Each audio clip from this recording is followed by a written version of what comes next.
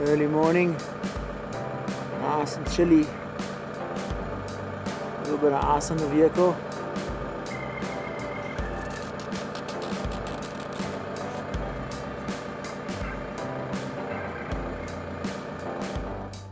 This particular hunt, we decided to head to one of our favorite spots in the Eastern Cape.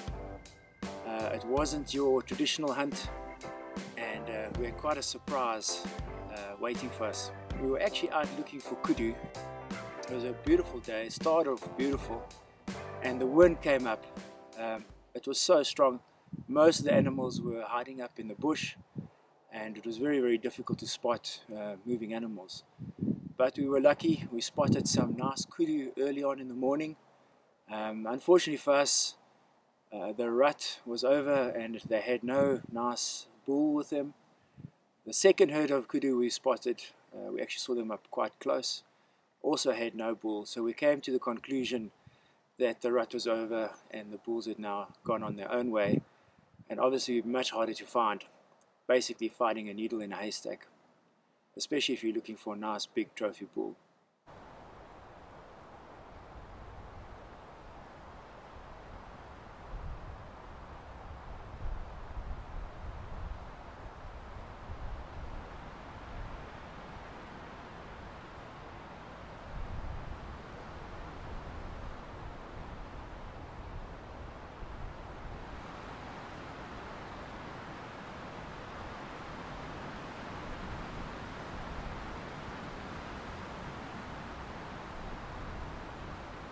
We decided to go up on the mountain. We went for a bit of a walk. It's very difficult walking underfoot, a lot of round rocks in the tall grass, so you really got to watch your footing as you walk along. And we spotted some mountain rebuck and decided that this was a nice opportunity, nice looking ram, and we were going to take it. After putting a little stalk in, we snuck up on the mountain rebuck. Duncan got in the prone position and made an excellent shot. The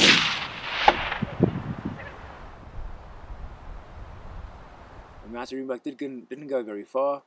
You'll see the secondary growth on the horns, and we were very happy with a nice little ram.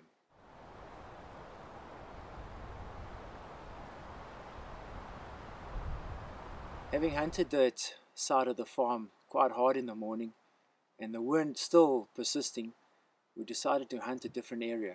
This area isn't really known for its kudu, but we decided to give it a bash anyways. We hiked up the mountain to see what we can see, try and get to a vantage point. Still wind in our faces, blowing quite strong. Unfortunately the sun was in our eyes as well, but we had to make the best of the situation. We crested a hill, and on a feeding spot, cattle feeding spot, we spotted two images. At first we thought they were cattle, but on closer inspection we were surprised to find two Barbary sheep, and we decided that this was finally the moment we've been waiting for, and we were going to take them. We've been spotting them, well, the first time I spotted them was probably about 3 years ago. Having permission to hunt them, I never saw them again. They actually moved off or moved up the mountain, and it's quite inaccessible, and that's probably why they're thriving in this area. So we put in a little bit of a stalk, got into a range of about 266 meters, and taking the shot from there.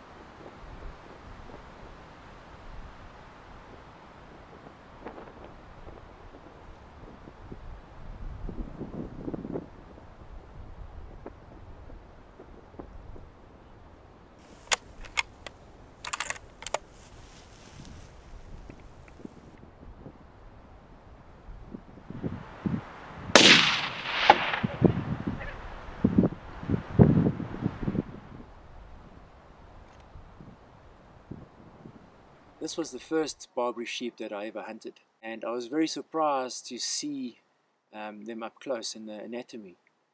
Very heavy front shoulders, hindquarters actually quite small, and when we butchered the animals afterwards and skinned them, finding that the hindquarters were quite small, very strong muscular front quarters, obviously for climbing up the rocks, very, very thick neck, carrying those heavy horns around.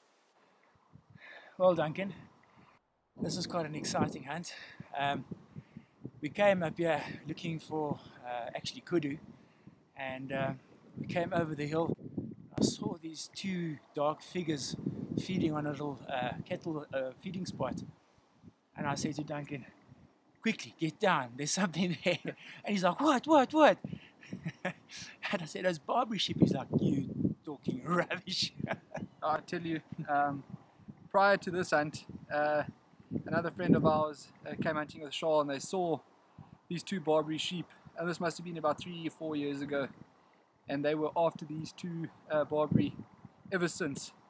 And since that day we've not seen them, and I think we've been here a good few times, you know, back and forth after them, and not even aware that we're going to hunt them today. We came across them by pure luck, and we took the opportunity. Yeah, this was actually, we haven't even had a glimpse of them since we saw them the first time. We actually thought they disappeared out of the area, and it's very strange to see them this far down on the mountain slope. They're almost halfway down. Lucky for us, we're walking high enough and managed to spot them and put in a nice little stalk, and he went down.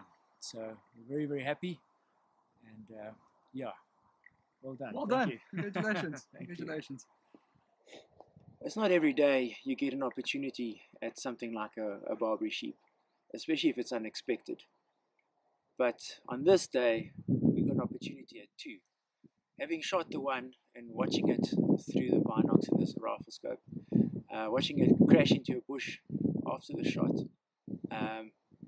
we knew that the animal was down. We walked up closer to go have an inspection and see, you know, what actually happened, where the shot placement was, and so forth. And then, to our surprise, the second one wasn't far off and jumped up and took off. Lucky for us, we had a second opportunity, then Duncan was able to put in a brilliant running shot on the animal. And now we had two Barbary sheep instead of one. So there you have it. Not one, but two Barbary sheep in one afternoon. We hunted this pair, they were together, and we successfully hunted the one. And as we started approaching this one, a second one jumped up and took off. And Duncan was able to put a brilliant running shot in on it, and it went straight down.